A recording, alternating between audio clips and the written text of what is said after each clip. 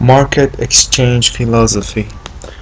When I first started with Forex, first of all, I've started with stock exchange, but there was a thinking engaged that I'm gonna be smart enough to take this money and enjoy the free will, invest the money, be smart enough, smarter than all of those people, to take the money from the market aggressively, to win the money, to take those big moves, to feel no sorry for those suckers that will come into the market when the move has finished and I'm gonna win every time.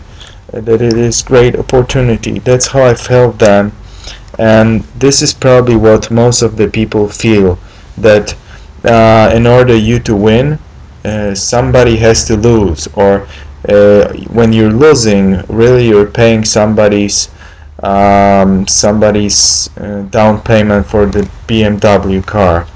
Really, sometimes it happens like this, that really you're using your money to lose most of the time. But let me tell you one thing: the philosophy of trading, philosophy of the market should be, if you want to benefit from the market freely, of course, it should be like this.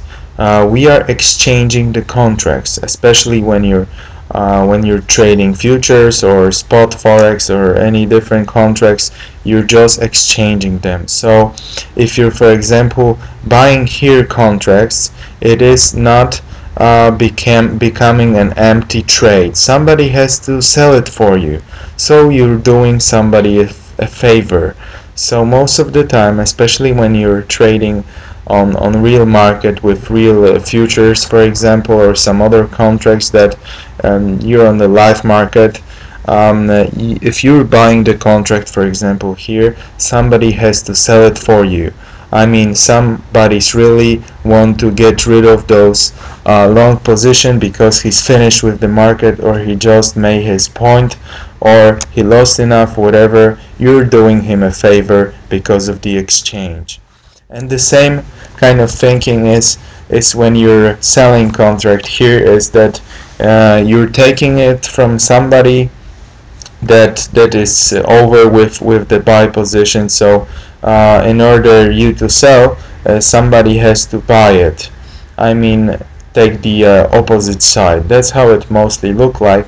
I mean, most of those trades shouldn't be empty. I mean, in order you to buy, somebody has to sell, get rid of the contract in order to make this position for you. Otherwise, nobody could really make, like, for example, millions of buy positions, because there would be no one who would take all the risk of the operation, of the buy operation at this point. So it is really good for you to think of the market not as a place to struggle, not as a place to win from somebody, not as a place to cheat the money from somebody, or how to get the money some different way. And the market is about the exchange, and let's stay with it. It is really simple thinking, and it's really beautiful. So you don't have to struggle each day. You think that you have exchanged the some contracts because you wanted to make some position some point, and that's pretty much it. I hope if you stick to this philosophy, it will be very helpful, and it is also very healthy. It's healthy for your mind, it's healthy for your profit, it's healthy for another people trading as well. So I wish more people think this way, instead of fighting at the market, or looking at the market if he's going the right direction or wrong direction, or people trading like you, or people trading in opposite way, that you're trading, or your trade is at the right moment right now.